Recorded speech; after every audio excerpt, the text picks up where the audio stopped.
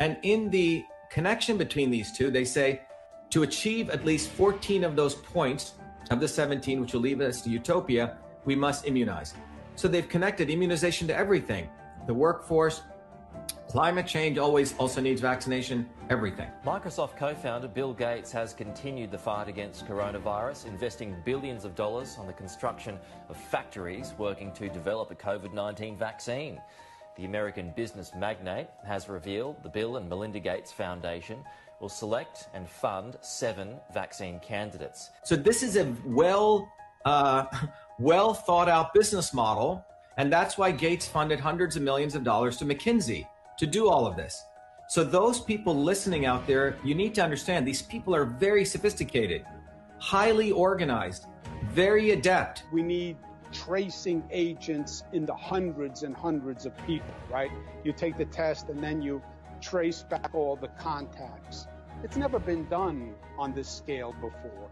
This is an army of tracers. They're basically investigators.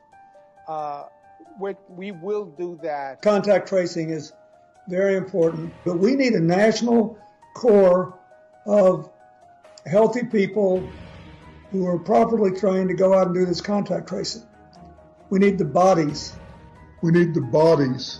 And at the moment, in most parts of the world, due to lockdown, most of the transmission that's actually happening in many countries now is happening in the household, at family level. In some senses, transmission has been taken off the streets and pushed back into family units. Now we need to go and look in families to find those people who may be sick and remove them and isolate and remove them. When we find someone who has a COVID infection, those people are immediately isolated. But we also work with them to figure out who their contacts were.